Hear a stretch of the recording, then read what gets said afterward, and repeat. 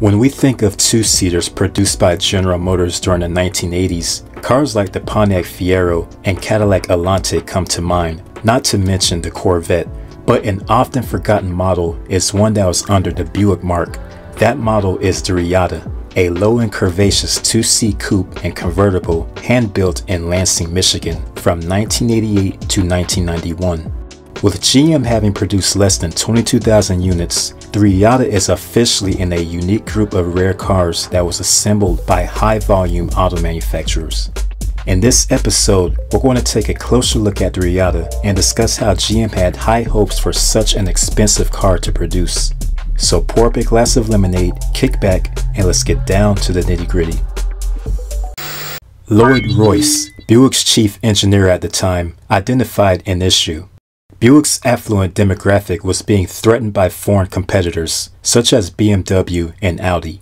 Those European sticker prices were more in line with Cadillac, much higher than Buick. Despite this, they were winning the hearts and minds of exactly the sort of prosperous customers who once had been devoted to Buick. Royce called for a complete overhaul within the Buick division. So far, Buick had an increasingly stereotypical old man's car image. A new line of turbocharged V6s came out, which led up to the Regal-based Grand National of the 1980s. Determined to convince the world that Buick was no longer an elderly person's car, Royce teamed up with product planners Don Sullivan, Tom Patrick, and Jay Qualman. 1977, eager to make the idea come to fruition, the team came up with a plan for a new two-seat coupe to be shared by Buick and Oldsmobile. Nicknamed the L-Body, it was to be mechanically based on the upcoming front-wheel drive J-Body sedans, powered by a four-cylinder engine positioned amidship, much like Pontiac's P-Car concept that will eventually become the Fiero. As far as the upcoming J-Body cars, those were cars such as the Chevy Cavalier and the Cadillac Cimarron. Although the plan was to share many parts with the J-cars, concerns arose as to the feasibility of development and whether or not the project would be profitable. Royce left Buick in 1978 to become chief engineer of Chevrolet, and the two-seat Buick project was scrapped. As we mentioned earlier, Jay Qualman was one of the product planners that had teamed up with Royce. Qualman had now been promoted to head of Buick product planning. He recalled the idea of the two-seater and pitched the idea to Royce, who had now become Buick's new general manager in late 1980. The idea was a bit different. Instead of the J-Body serving as the basis for the two-seater, Qualman suggested basing it on the downsized front-wheel drive E-Body platform, which cars such as the Buick Riviera and the Oldsmobile Toronado rode on. According to the new plan, the two-seater would go into development and be scheduled for a launch in the mid-1980s. It was also taken into consideration that utilizing the E-Body platform would bring the project's break-even level to about one-fifth that of the L-Bodies, which made for a much stronger business case. So in other words, this new idea was seen as being more profitable. 1981. Around the summertime of this year, Royce then pitched the idea to GM president Jim McDonnell. Thankfully, the idea was well received, and McDonnell agreed that the idea sounded profitable and would be a low-risk probability. But this same idea also spawned interest for another GM division that also needed a two-seater, and that division was Cadillac, but we'll discuss that in another episode. In the early 1980s, nearly every GM division had its halo car, or will be getting one at some point in the future. Chevy, of course, had the Corvette. The mid-engine Fiero would be going to Pontiac, which began the development process as early as the late 1970s and scheduled for a 1983 production. And as early as 1982, Cadillac had begun working on its own two-seater that was codenamed Callisto. This project would eventually end up becoming the Cadillac Alante that would be scheduled for production later in the decade. Around this time in 1981, Buick was producing cars such as the full-size Electra, the Regal, and the fourth-generation Skylark, just to name a few. Not to be confused with Skylark, the Skyhawk was Buick's subcompact offering, riding on the H-Body platform. Boasting rear-wheel drive and four-passenger seating, it competed with other sporty models, including the Toyota Celica, the Mercury Capri, and the Pinto-based Ford Mustang II. That was all fine and dandy, but the Skyhawk was far from being a halo car. The designers had envisioned a totally new concept for Buick's future halo model. The idea was to create an even smaller, more stylish, and low-to-the-ground car that would only have 2 seats, just like the other GM models. This new car would not be a mid-engine rear-wheel drive setup like the Fiero. Instead, it would be a front-engine, front-wheel drive layout like the Elante, without being as pricey and ostentatious as that particular car. 1983. The final production design for Buick's new car was submitted and approved. Buick had a lofty goal, and that lofty goal was to cut down on the age of its typical core buyer. Around this time frame, a typical buyer was in his or her 70s. With this new car, Buick was hoping to attract younger buyers in their showrooms, those that would be in their 40s. And while Buick valued and wanted to retain its older demographic, it felt as though having a younger demographic at the same time would not hurt either. 1986. The project got the green light, and in December of that year, the first pilot car was assembled at the Reatta Craft Center. Seeing the new car in the flesh, it was a sleek and radically styled departure from Buick's traditionally conservative lineup, and it would not be marketed as a sports car, but instead marketed as a luxury grand tourer. GM wanted the Reatta to have an executive-level ride quality. Therefore, it was built with a fully independent suspension rather than a solid rear axle that cars such as the Grand National were using at the time. The new car was built on a modified version of GM's E-body platform. Although this new modified version was shortened, the platform itself dated back to the 1960s and was used over time as the basis for rear-wheel drive as well as front-wheel drive cars. In particular, the platform underpinned large luxury coupes such as the 1966 Oldsmobile Toronado and eventually the Cadillac Eldorado. In the late 1970s, the automotive industry was changing. Cars were now beginning to be built smaller and more were becoming front-wheel drive. To keep up with the industry, the E-body itself was downsized and became exclusively for front-wheel drive cars. However, getting the chassis to fit wasn't by any means easy. The downsized E-body platform was square and angular, which made it highly compatible with the boxy cars of the era. The Reatta, on the other hand, was more curvaceous, so mounting onto the platform presented an issue. GM's design studio mentioned having an illustration, and it showed a top-view plan of the rectangular chassis with this almost circular car on top of it, with 4 corners where the frame stuck out beyond the body. The chassis couldn't be modified, and getting it to fit under the body seemed impossible. Initially, no one in the design studio assumed the project was going to work, but after some tweaking to the body, the team was finally able to get the chassis to mount. The team had to make the body size more upright. Ultimately, this made the design look a little bland, but it was now compatible with the E-body's platform structural hardpoints.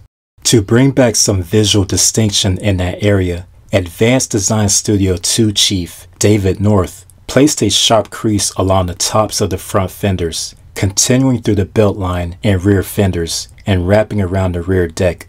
It was mentioned that these design cues were inspired by the Porsche 944, although there were no apparent Porsche resemblance throughout the car.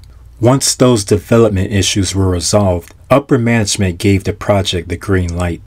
Located in Lansing, Michigan, the Reatta Craft Center was a highly specialized and exclusive assembly line. This is where the new Reattas will be partially hand-built by specifically trained workers via a series of consecutive staging areas. As far as the paint job, that was left in the hands of PPG Industries, which also had its own exclusive line.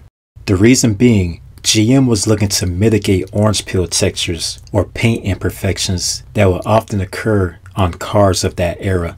The ultimate goal was to catapult the Reatta to a new level of craftsmanship. January 1988. Production begins, marking the first model year for the Reatta. The original $25,000 sticker price for the coupe was just more than half that of the Elante.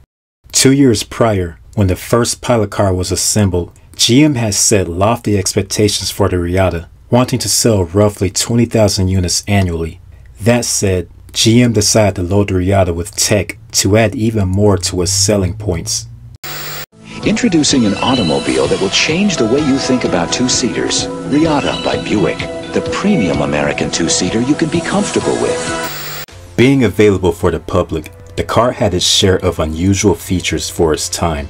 The car displayed an all-digital dashboard. It even boasted one of the very first LCD touchscreens installed in the center stack of any other production car, foreign or domestic. The new tech was dubbed the Electronic Control Center and was similar to the Graphic Control Center, which had debuted on the 1986 Buick Riviera. The driver was allowed to visually access and scroll through diagnostic information regarding the drivetrain and other vehicle operating parameters. The ECC even allowed operating the car's climate control system and sound system, which, although mainstream by today's standards, was rather futuristic in the 1980s. The Reatta featured twin bucket seats with a storage area behind the seats, featuring 2 lockable bins and a lockable access hatch to the rear trunk. It was known as the only Buick with traditional pop-up headlamps, not the movable covers that were seen on early Rivieras and the Skyhawk.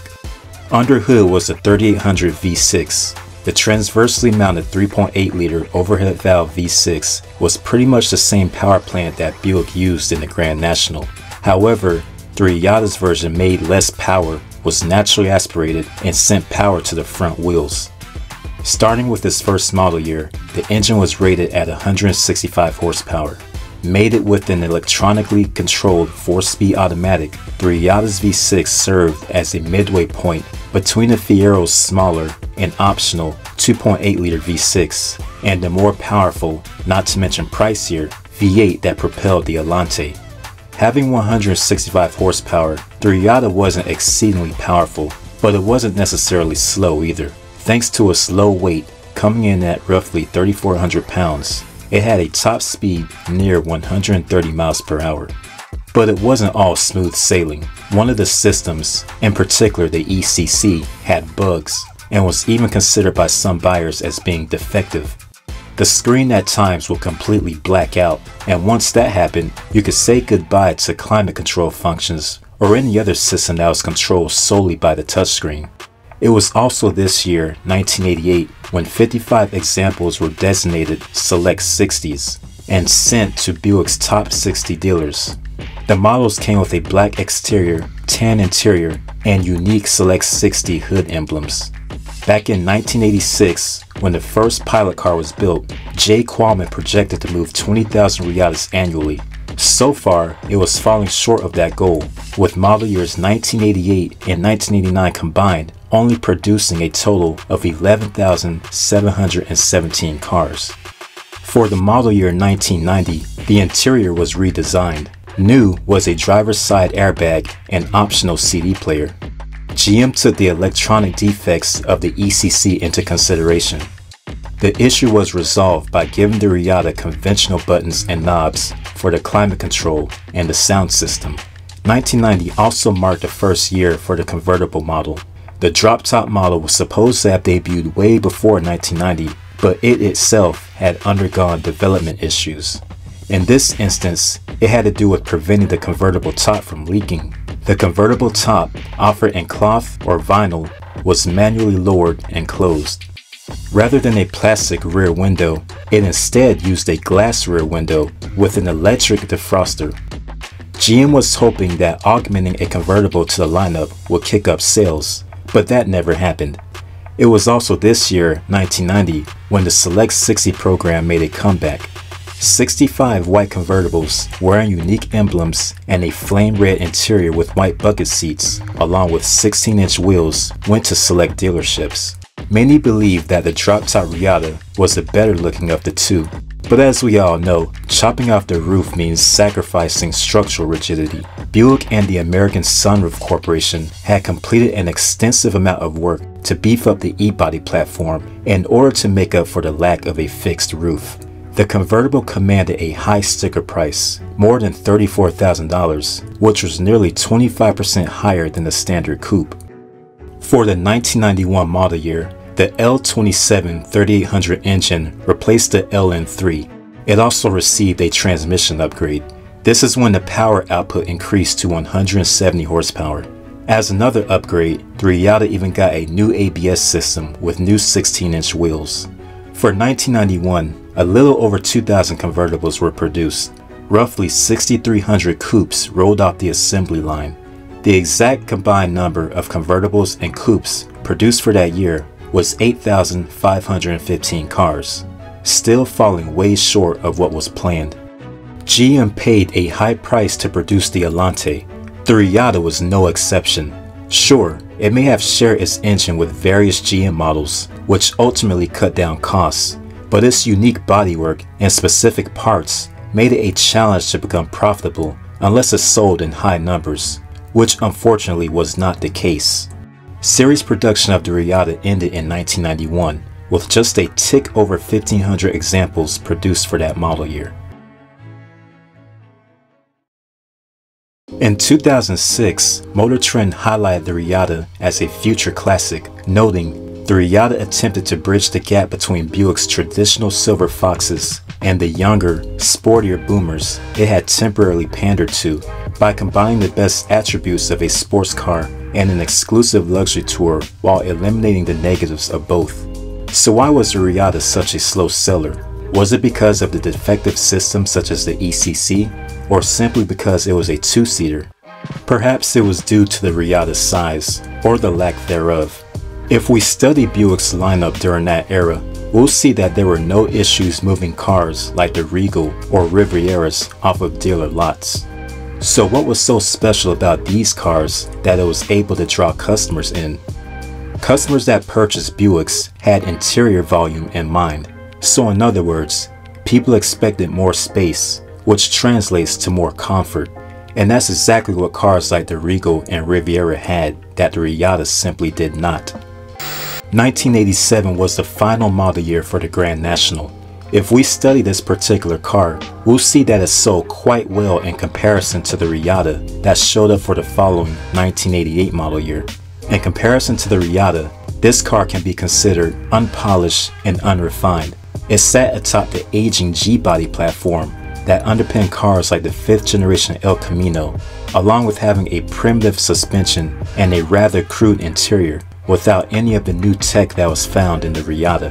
But despite all this, it had what buyers were looking for, and that was size.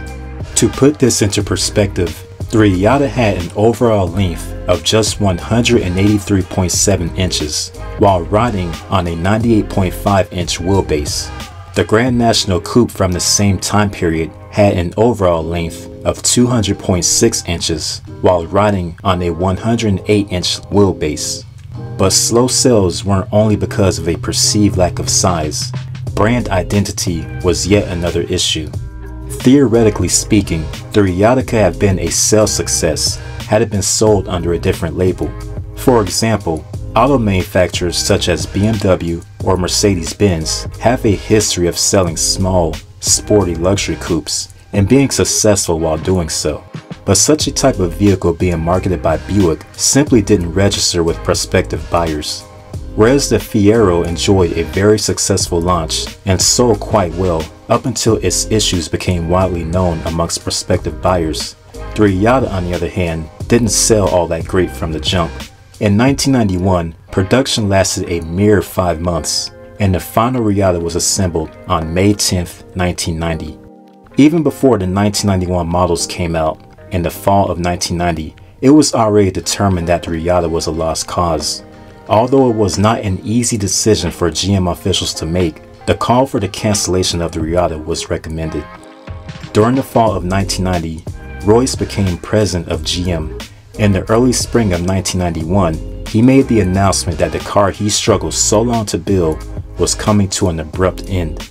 Out of the 4 model years combined, just a tick above 21,000 Reattas were produced, falling well short of the 20,000 per year Qualman had projected, as we mentioned earlier in this video. The end of the Reatta didn't mean the end of the factory where it was built. The Reatta Craft Center was renamed the Lansing Craft Center. Royce announced that the Lansing Craft Center would be assigned to building the company's show-stopping electric car, which eventually debuted as the 1998 GM EV1. As far as convertibles though, it would be more than 2 decades before Buick offered another one of those in their North American showrooms. Okay, and that concludes this episode. We hope you guys learned something, and as always, thanks for coming out to the show, and we look forward to seeing you in the next episode. Until next time, this is your host, Rob, and thanks for tuning in to Antique Tags.